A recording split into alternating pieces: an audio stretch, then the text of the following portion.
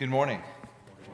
And welcome to worship on this Baptism of Jesus Sunday, and a chance for us to talk about the colors of the church year. It's going to be the theme of my sermon. I hope it goes okay. But blue to white to green, and so I hope some interesting things to think about on the way out the door as we shift to green this afternoon.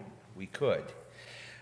With that being said, next Saturday at 9 o'clock, Altar Guild is asking for help to take down the white and shift over to green, which means removing all of the Christmas stuff and Baptism of Jesus white, and off we go into Epiphany. But if you have time, this Saturday at 9 o'clock would really be appreciated. Lots of hands make light work. In your bulletin, it's not a mistake. This isn't November. Normally you see these in November, but we really are sure that there are at least some of you that just didn't quite get around to this, and we need you. You know, if we've got enough readers and enough people for children's sermons and to put coffee on in the kitchen and all the kind of the daily things that keep this place alive, then, you know, the treasure follows. You know, the heart follows. And so anyway, if you have a few minutes to pray over this and see if there's maybe something new you'd be willing to do in the church, this is last call for sure. And then Stewardship's going to start putting together the Time and Talents handbook for the whole year. One thing to lift up, it was decided this Thursday's Christian education meeting that we're not going to be having the all-youth benefit meal on the 30th of January, not with the news about the peak in COVID over that time frame in South Dakota. It just doesn't make a lot of sense. Not everyone would be comfortable working in the kitchen and sitting beside others having a meal. That's going to get pushed closer to Lent, probably Ash Wednesday meal, but just be mindful of that. It's in the bulletin. We had printed the bulletin before the meeting, so just to kind of lift that up right away. Some of you had been asking about that. Nope, no tickets today. We're going to wait just a little bit on that. So the second half of the Sunday school year, youth ministry year, kicks off today in a very special way. The Christian Ed Committee has been working hard since early fall at getting ready for kind of a reboot. We know the kind of 2 years we've been through. We feel like we're emerging out of that. And so a special all-parent youth meeting after church today, right back up here in the sanctuary. So here's how it's going to go. Our little pre-K all the way up through fourth grade, let's get them into World Sunday School like always. Our Sunday School director, Brittany, will be down there and getting all of that started, and then she will be able to slip away and come up and be with us for kind of the all-youth part of the conversation. And then we'll get into all kinds of things, perhaps an acolyte program starting now with certain age groups, our middle bracket of kids, helping with the lighting of candles and children's sermons and other things. Big youth trips to talk about and really nail down in the next 10 days and so forth. But all kinds of things that we've never talked about before being talked about after church today. So I see a number of parents here and quite a few down in the fellowship hall too. So we've got 2 congregations here on these mornings, and it's going to be a good visit for us here after church today. The Wednesday schedule is normal. Confirmation, adult choir. By the way, adult choir is looking forward to a full volume again. So if you'd like to come on and join, there's always room in the choir for you. Church council's meeting this Thursday night, the last chance. They'll be taking the last run at the mission plan for 2022, and you can be praying for that guidance for them. Women of the church, be mindful of Epiphany, our Epiphany study on the 18th of January. So not this Tuesday, the following Tuesday, the 18th, 6:30, and we're going to have a lot of fun, I think, with a Bible study I found that was written by faculty of Baylor University. I have found it really meaningful, and I think we're going to learn a lot about Epiphany, what it means to be Gentiles, among other things. And then, if anybody knows how to make a king's cake, that is the suggested fellowship time treat following. The king's cake is the Magi cake made around the world for Epiphany. Never heard of it. So if anybody wants to jump in and try making some king's cake, talk to me, okay? Talk to me. Sign-ups are really important. The backpack program, we do it in January. I took the first Wednesday. Beth Fleer, thank you. You've signed up for this coming Wednesday. We could use a couple more drivers for covering that really important little piece of work on Wednesdays. You get the tubs, you drive to Feeding South Dakota, you get loaded, you come back, and the janitors help unload you at the school. It's that simple. Celebrating Love, downtown Brandon, February 5th at the VFW. We've already let the law enforcement know, so they'll be adding extra. No, I'm just kidding.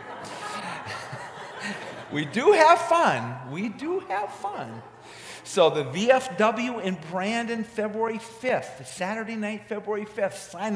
Sign up is downstairs, and that would be great.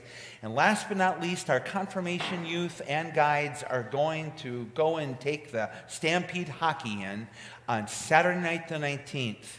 We get 20 tickets, so it can be parents and the kids, and once they're gone, then we don't get discounted tickets anymore. So that sign-up is down on the youth bulletin board this morning.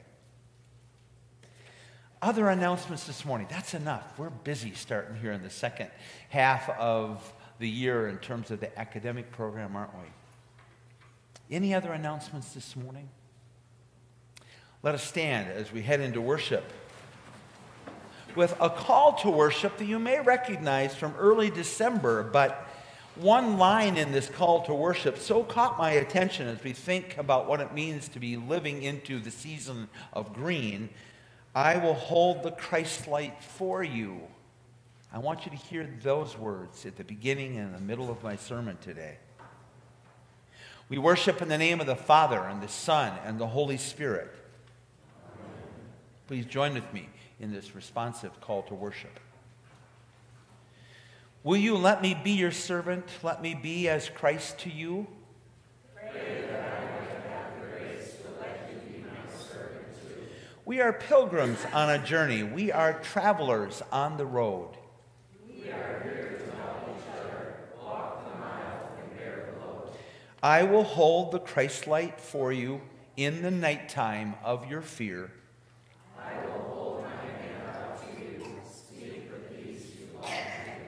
Remain standing for our opening hymn, hymn number 442, All Who Believe and Are Baptized.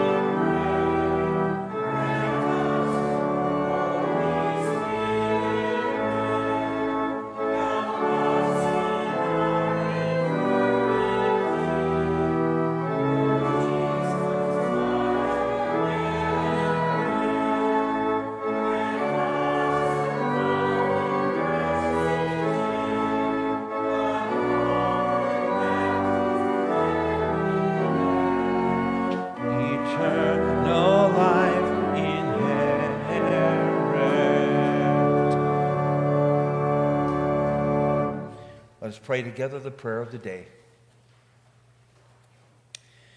Almighty God, you anointed Jesus at his baptism with the Holy Spirit and revealed him as your beloved Son. Keep all who are born of water and the Spirit faithful in your service, that we may rejoice to be called children of God. through Jesus Christ, our Savior and Lord, who lives and reigns with you and the Holy Spirit, one God, now and forever. Amen. Congregation may be seated.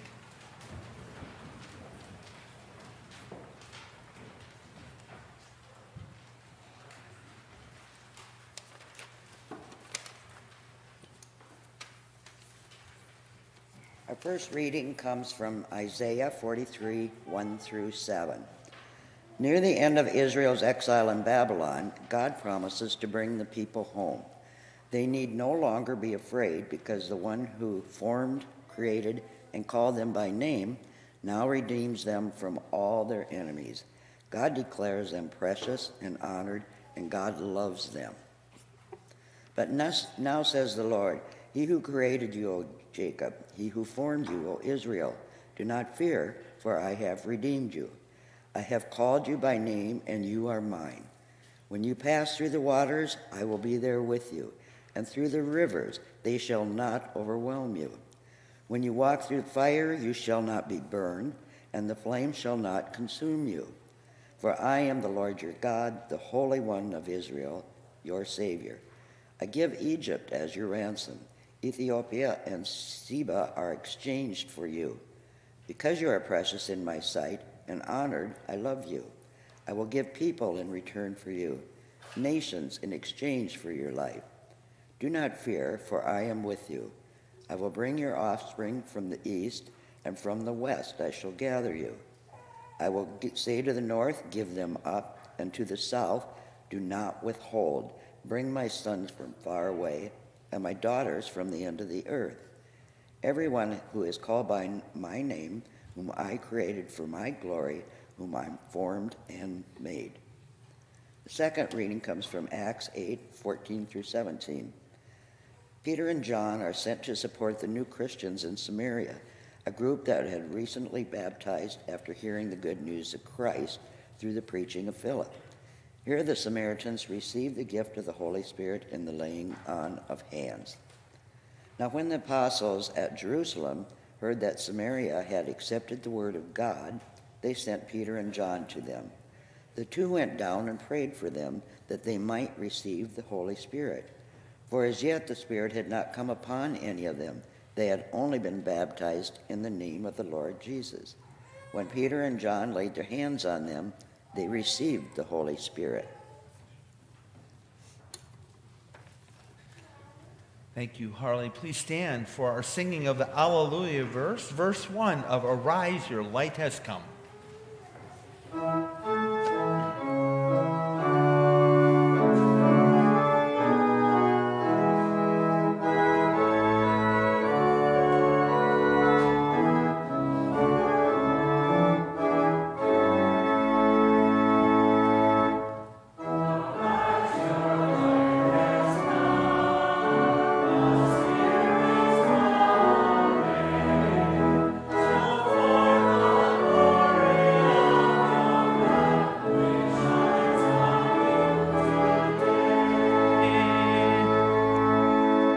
The Holy Gospel comes to us from the Gospel of Luke, the 3rd chapter.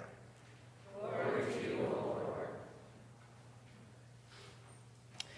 As the people were filled with expectation, and all were questioning in their hearts concerning John whether he might be the Messiah, John answered all of them by saying, I baptize you with water, but one who is more powerful than I is coming. I'm not worthy to untie the thong of his sandals. He will baptize you with the Holy Spirit and fire. His winnowing fork is in his hand to clear his threshing floor and to gather the wheat into his granary. But the chaff he will burn with unquenchable fire.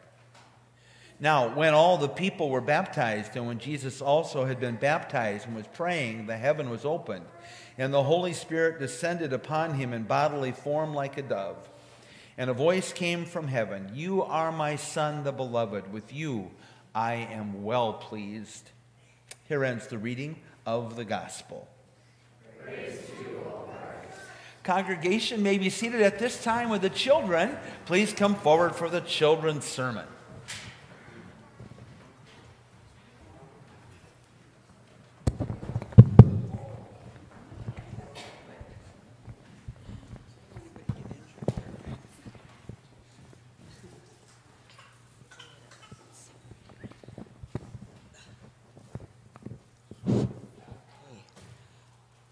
Good morning. Thanks for coming up. We have a small group here. I thought it'd be a little bit bigger. So first of all, does anybody know what kind of bird this is? What is it? Very good. It's beautiful, isn't it? I'll let you look at that while I do that lesson, okay? Okay, have you ever been asked to clean your room when you have a friend come over? Or if your mom and dad invite another family over and you have to clean your room? Yeah, or clean your room or help clean the house or pick things up, correct? Just so you know, you're not the only house that does that. We've all done it. I did it when I had kids at home, and I still have to do it. I still have to clean up if I want to have friends over. And why do you think we do that? Do you have any thoughts?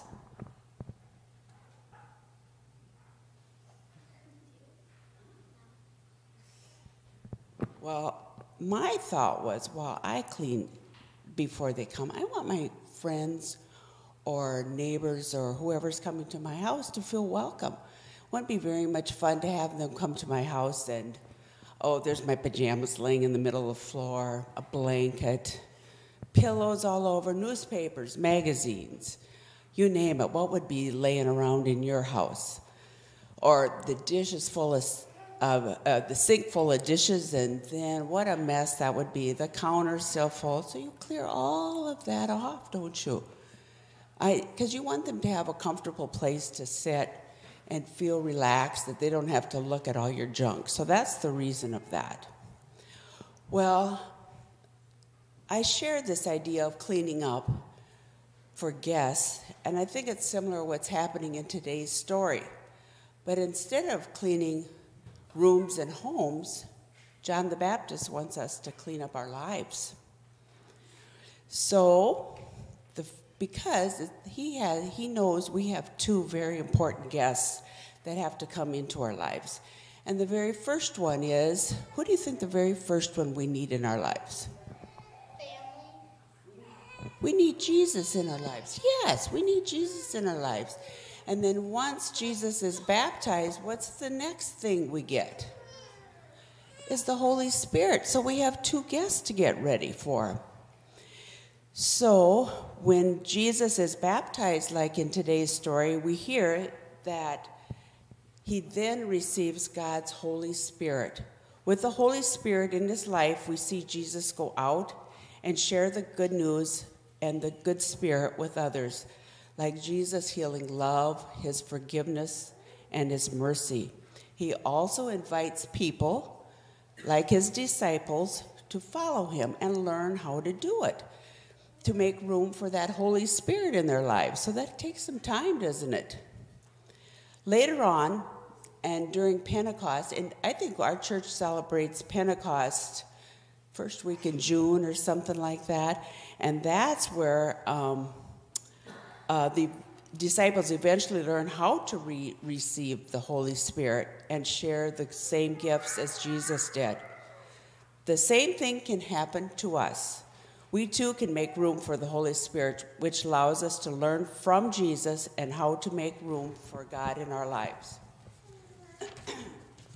When we do that, we can share the gift of God and the Holy Spirit with people around us, just like Jesus did. Shall we pray? Dear God, thank you for Jesus, who teaches us how to receive your Holy Spirit and share your healing, love, and the light to the world and to others. Thank you. I have some Dove chocolates with me. So you can take a handful and then share it with somebody in your pew or with a friend, okay?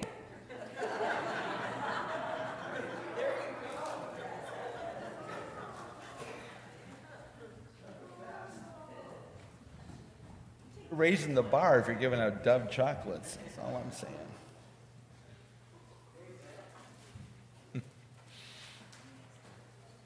Thank you, Beth. There is that progression from the white moment of baptism on into a life down on the green. That's where we're headed today. Thank you. Let us pray. Dear God, Jesus is Emmanuel, God with us, down here, close, for us, to teach us, to walk beside us, for a Savior known to us. We give you thanks. Amen.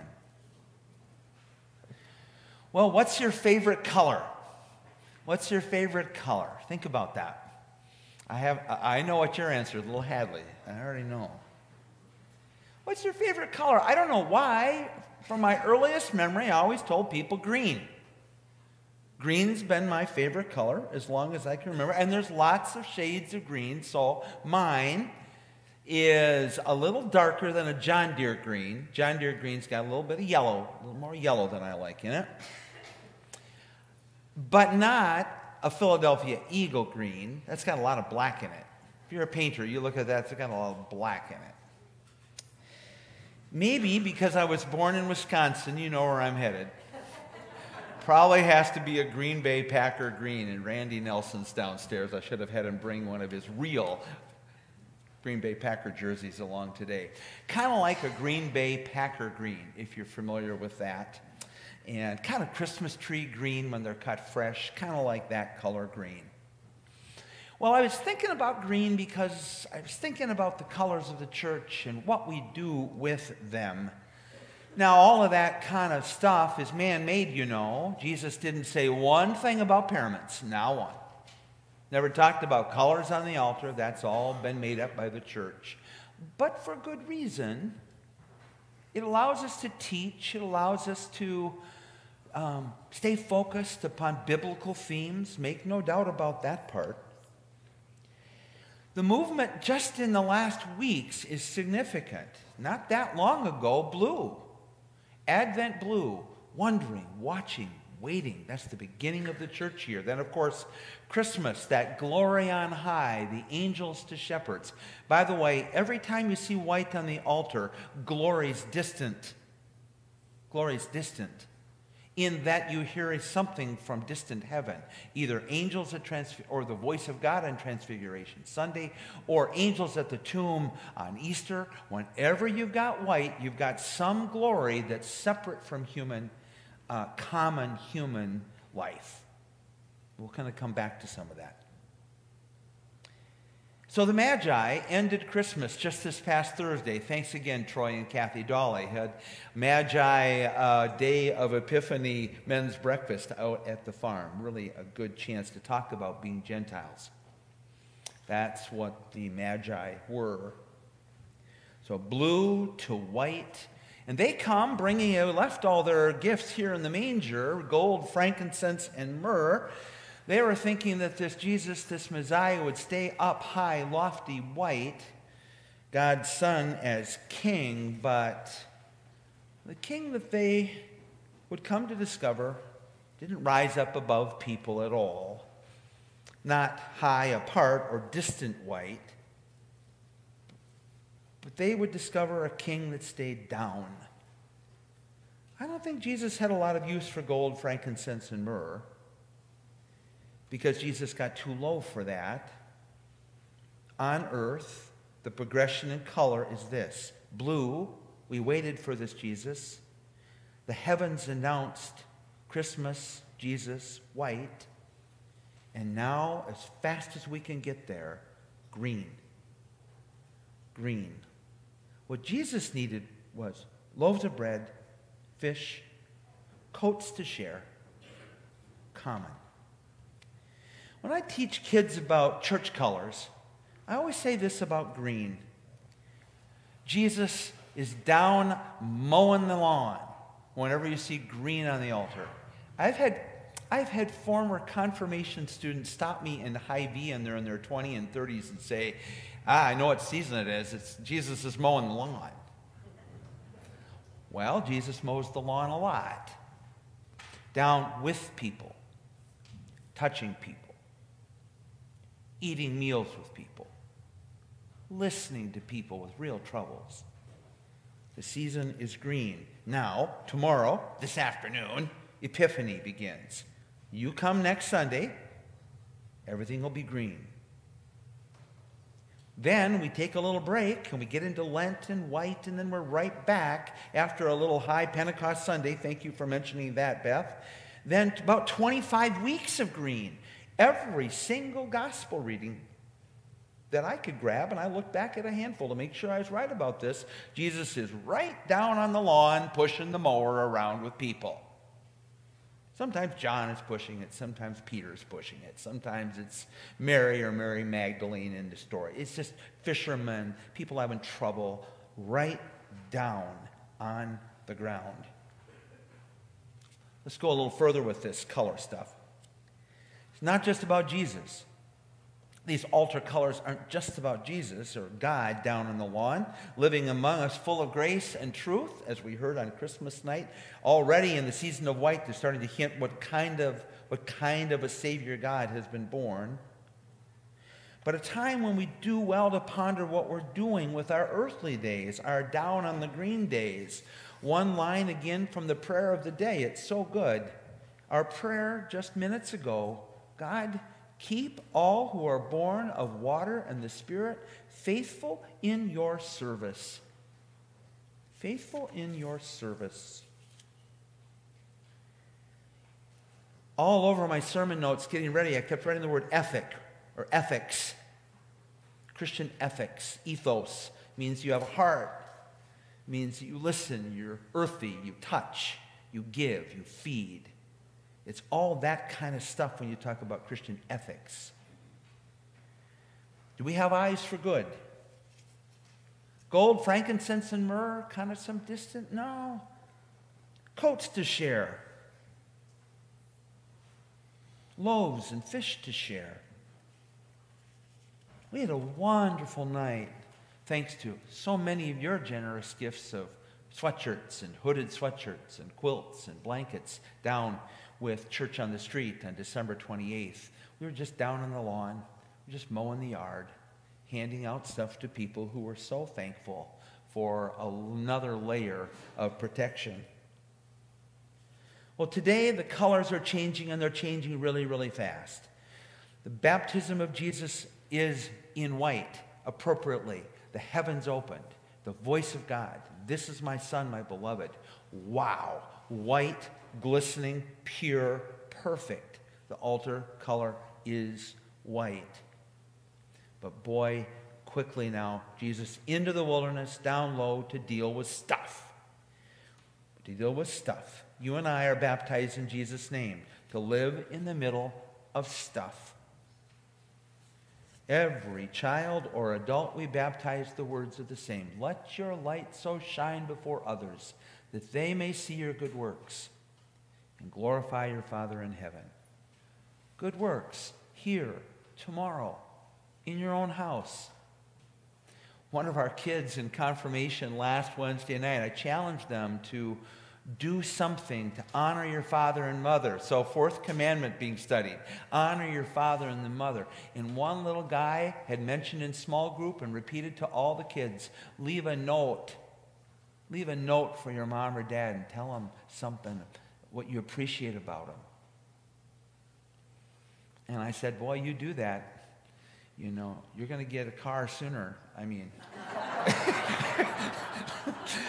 seriously, that changes the world. Mom, I think you're the best. I think you're the best. I see how hard you work for the family. What are you going to write? What kind of note are you going to leave? That's green, you know. That color of that? What color is that? That's green. That's green. That's glory close. I'm going to have to give Siri Sorensen credit for that. Good theologian. Not glory distant. That's white. Green. Glory close. Intimate. Intimate. So baptism's not magic. Sometimes we make it magic.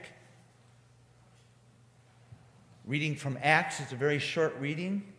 Notice what really makes finally the work of the Spirit come alive. It is the laying on of hands. It is touch.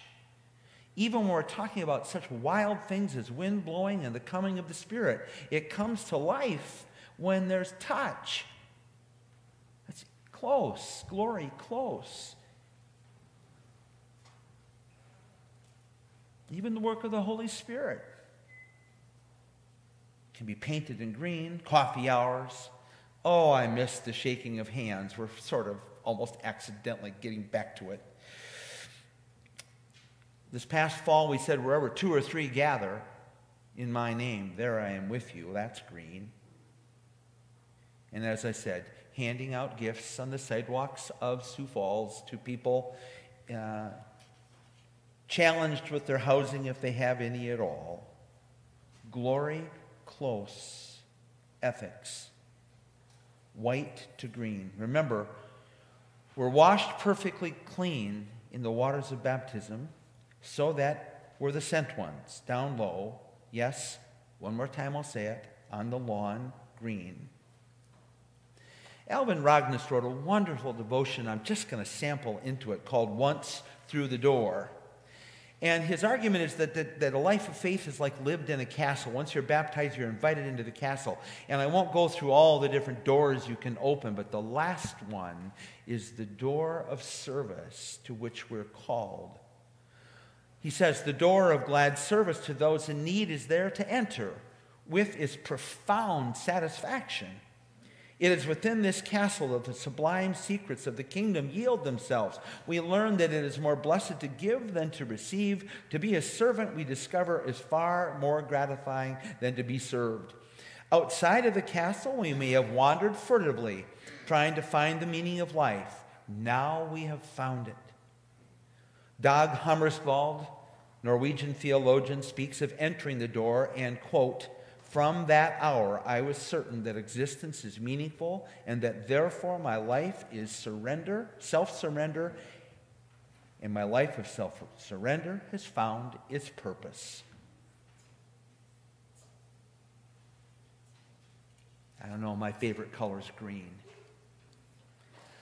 Long before I knew anything about theology, so it's quite accidental, really, but now maybe especially, since I am trying to remain faithful as a pastor, serving good common folk, don't take that wrong. My favorite color is green.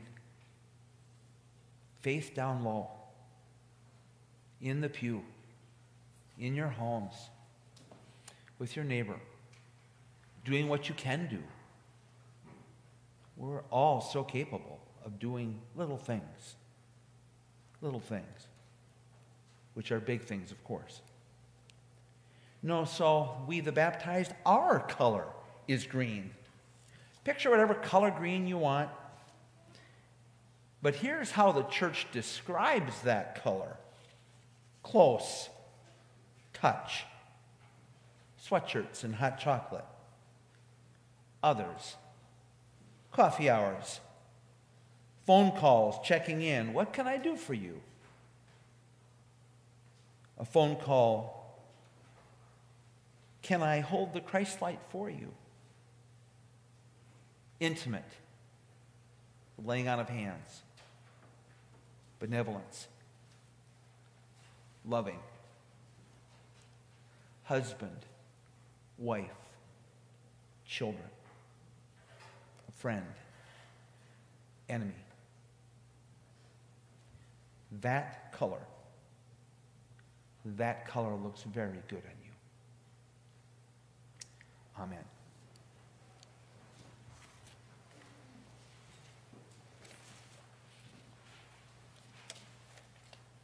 We sing the hymn of the day.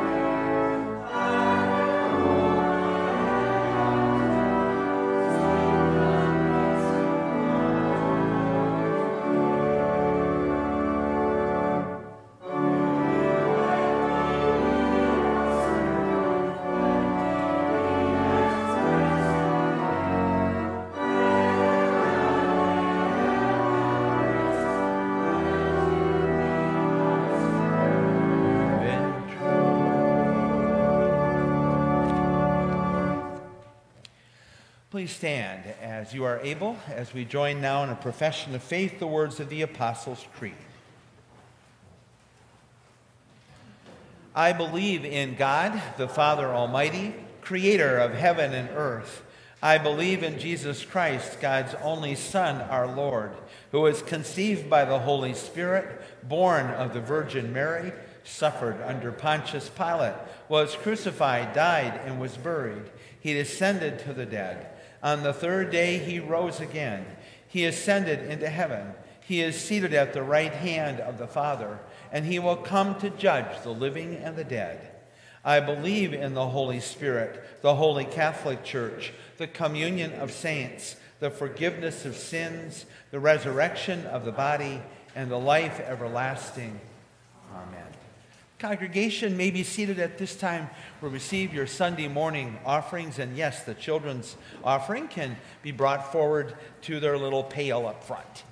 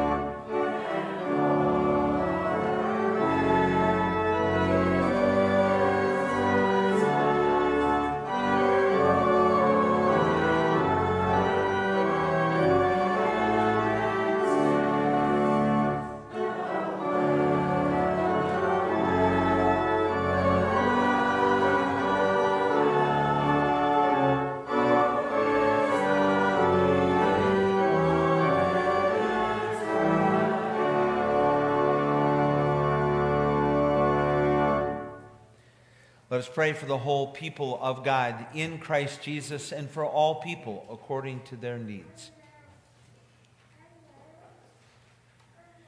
Dear God, the heavenly white glory of Jesus' baptisms and our own gives way to green, grass living, close, touching, healing, serving. May we, your church, wear the color green for all of our days. Lord, in your mercy. Dear God, we pray for parents of school-aged children who gather today for this winter rally. Grant us wisdom and the confidence to do what is right for our youngest generation. Lord, in your mercy. Dear God, we pray for Bethany Meadows congregation today as we worship with them up there. Thank you for their faithful commitment to this gospel. Lord, in your mercy. Dear God, we pray for Pastor Corey Scott, ordained yesterday, newly a pastor now at Zion Lutheran in Garrettson. Bless and keep him and that congregation as they begin this chapter of ministry together. Lord, in your mercy. Dear God, we pray for those needing our prayer and asking for it. We pray today for Beulah Parkinson, young Jordan and young Jaden Ramazani.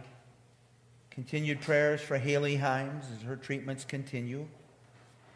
Young Maya Kiefer, Lowell Richards, Vicki Brault, young Katie Myers, Pastor Lene Sorensen, Terry and Nancy Yellis, Don Nolte, young Slade Johnson, Kenny Kunert, Carrie Ford, Verna Bent, young Mac Whitmire, David Deedy, and all those who we lift up before you in our prayers.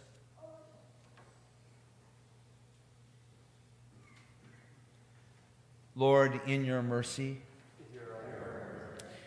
Dear God, we pray for those who grieve today. We pray for Denny and Joan Schutte and family upon the death of their brother-in-law, Neil Lux. We pray that Easter would be real, that your Holy Spirit would bring comfort to the entire family. Lord, in your mercy. And dear God, we pray for your guidance, as we always do, over the coming week. Bless confirmation students. Bless the adult choir. Bless our church council as it prepares the mission plan for 2022. There are some big steps to be taken. We pray, dear God, that you'd be with us as we continue to be a community of faith. Lord, in your mercy. Into your hands, O Lord, we commend all for whom we pray, trusting in your mercy through your Son, Jesus Christ our Lord. Amen. We pray together our Lord's Prayer. Our Father, who art in heaven, hallowed be thy name. Thy kingdom come, thy will be done, on earth as it is in heaven. Give us this day our daily bread, and forgive us our trespasses, as we forgive those who trespass against us. And lead us not into temptation, but deliver us from evil. For thine is the kingdom, and the power, and the glory, forever and ever. Amen. May the Lord bless you and keep you. May the Lord make his face to shine upon you and be gracious unto you.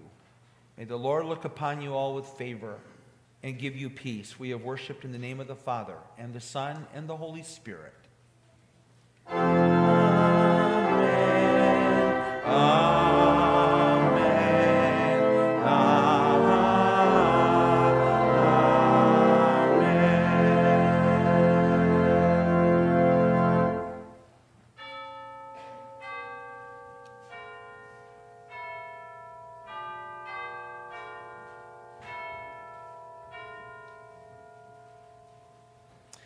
Just one last reminder here. Today's the last day, obviously, for the Christmas tree to be up, and those who so generously donated to this year's flower fund at Christmas Eve, come and get an ornament off the tree or along the skirt of the tree. They're there for your taking. That's just a little keepsake, really, for you thinking of Beaver Valley at Christmas time.